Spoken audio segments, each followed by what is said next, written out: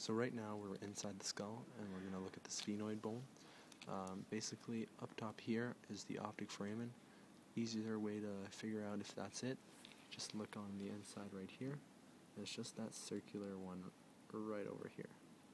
Okay, not the big one, you don't need to worry about that, just that one is the optic foramen. Going back this way, you can see it right next to these two tips. Optic foramen. Right there and right there.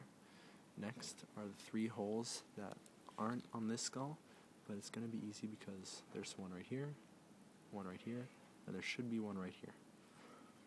Going up this way is going to be your foramen spinosum, because it's small, spinosum, small. This one is going to be ovale, just because it's nice and round and oval shaped. And then one right here is going to be your rotundum. Okay? Spinosum, ovale, rotundum. Those are the three holes right there. And honestly, that's all you need to know on the inside.